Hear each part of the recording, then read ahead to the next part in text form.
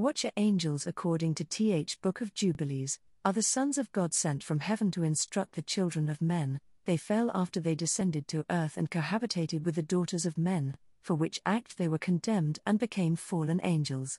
But not all watcher angels descended. Those that remain are the holy watchers, and they reside in the fifth heaven. The evil watchers dwell in the third heaven or in hell. The mysterious eighth order of angels, the gentle Grigori, were created by God to be earthly shepherds of the first humans.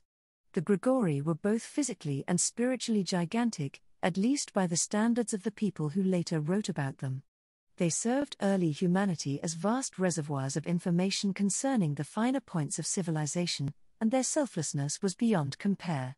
They were also called the Watchers, as it was their job to observe humanity, lending a helping hand when necessary but not interfering in the course of human development.